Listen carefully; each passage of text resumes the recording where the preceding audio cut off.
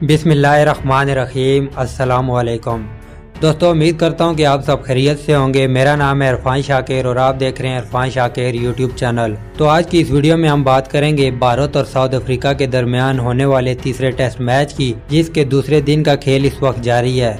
तो वीडियो शुरू करने से पहले अगर आपने हमारे चैनल को सब्सक्राइब नहीं किया तो हमारे चैनल को सब्सक्राइब कर लें ताकि हमारी आने वाली हर वीडियो का नोटिफिकेशन आपको मिल सके।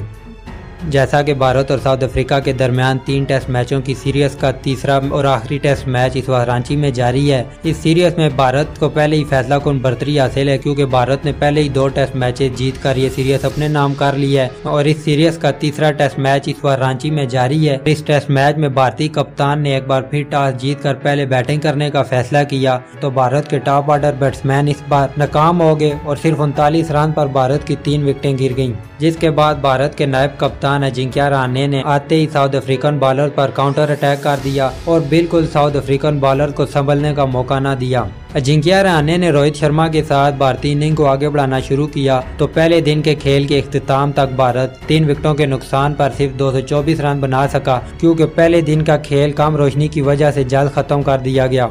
अजिंक्य रहाणे और रोहित शर्मा ने भारत के लिए 267 रन की पार्टनरशिप लगाई, जिसके बाद भारत का स्कोर 307 रन हुआ, तो भारत की जानिब से अजिंक्य रहाणे आउट हो गए।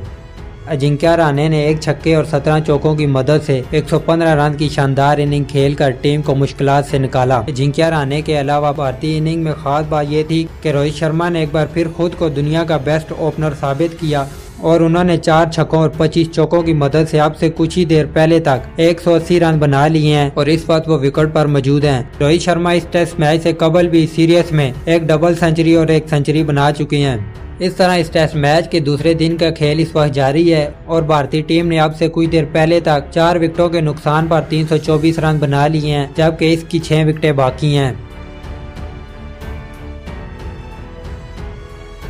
तो आज की हमारी ये वीडियो यहीं तक थी। उम्मीद करता हूँ कि आपको हमारी ये वीडियो पसंद आएगी। अगर आपको हमारी ये वीडियो पसंद आए तो हमारी इस वीडियो को लाइक और शेयर कर दें और मजीद वीडियो हासिल करने के लिए सब्सक्राइब करें हमारे चैनल को और बेल आइकन पर लाजमी क्लिक कर दें। Thanks for watching.